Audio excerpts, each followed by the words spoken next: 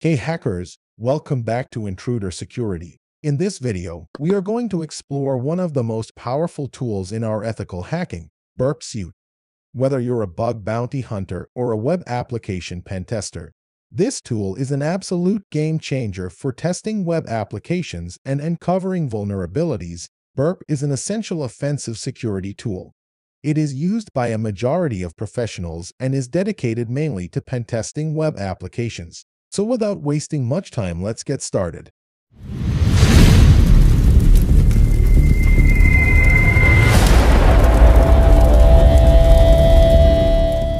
Before going any further, it is important to note that Burp Suite is available in two different versions, Burp Suite Community Version and Burp Suite Professional Version. The first is free, but has fewer and more limited features than the paid professional version. For now, we will be going through the Burp Suite Community Version and is enough for our manual pen testing. This video is an explanatory video and does not involve installing and configuring Burp. Please refer our previous video to install and configure Burp with Proxy. Burp's overall operation is modular. Some of its modules are installed by default on the software.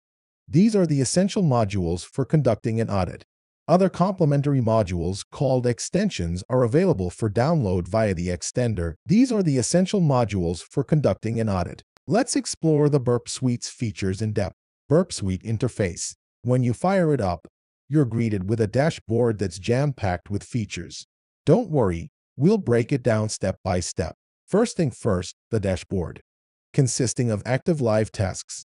This tab is more useful when you are using a pro version of Burp Suite.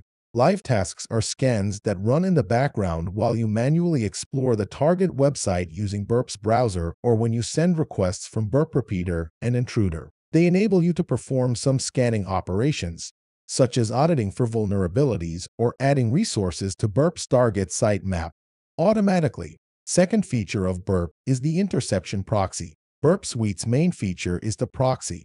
The proxy enables Burp to act as an intermediary between the client, that is your web browser, and the server hosting the web application. By placing itself between these two components, Burp will be able to intercept all exchanges and requests made between the web browser and the server. The pen tester will therefore be able to analyze the requests in detail and, if it wishes, modify them. To modify requests, the proxy intercepts requests one by one and lets the pen tester choose whether to let them through or reject them. If it lets them through, it can modify them before transmitting them to the server. The proxy also allows the history of requests to be viewed live without having to transmit them manually to the server. In fact, this is the proxy's most frequently used mode. Next is Burp Repeater. The repeater is the module that allows requests to be replayed at will. As its name suggests, the pen tester will be able to repeat requests and modify them as it sees fit before sending them to the server. It can then analyze the server's response according to what it has modified. The repeater is often used to manually identify and exploit vulnerabilities. Burp Intruder. The Intruder is a powerful tool that can be used to automate the sending of a request containing a customized payload. For example, the Intruder can be used to automatically increment a value and send each increment to the server. The Intruder will enable the pen tester to automate tedious tasks that are impossible to carry out manually, such as sending several thousand requests. The possibilities for using the Intruder are virtually infinite, allowing several payloads of the same or different types to be added. The Intruder has a Positions tab where the pen tester can define a position of the payload in the request. Just select the positions and click on Add. He can then choose the type of payload to inject in the Payloads tab. Here, let's add a file which includes numbers from 1 to 100. Then simply press the Start Attack button to launch the Intruder with our configuration.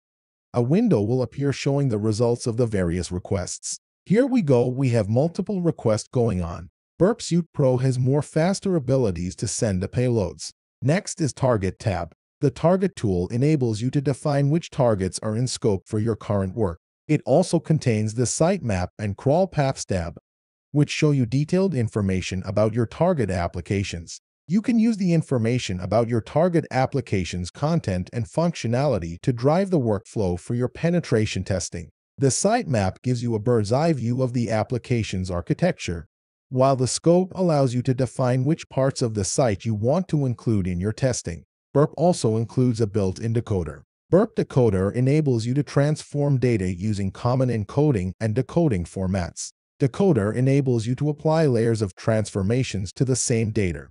This allows you to unpack or apply complex encoding schemes. Just paste the encoded or plain text, select what to decrypt or encrypt, and you are good to go. Burpsuite also allows you to add multiple extensions. Extensions are the essence of Burp's community spirit. It is possible to add extensions developed both by Portswigger and by the community to meet additional needs and extend Burp's capabilities. The last module we are going to explore is the comparer. Burp Comparer enables you to compare any two items of data.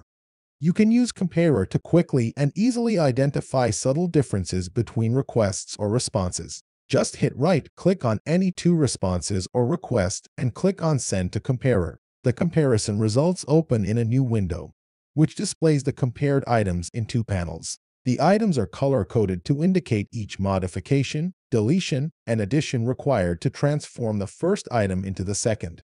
Any text that isn't highlighted is found in both items. That's it, guys. I hope you found this video helpful. Please do like, share, and subscribe the channel if you feel your knowledge has expanded by at least a bite. Also do share your thoughts, suggestions in the comment section below. See you guys in next video. Till then, happy hacking.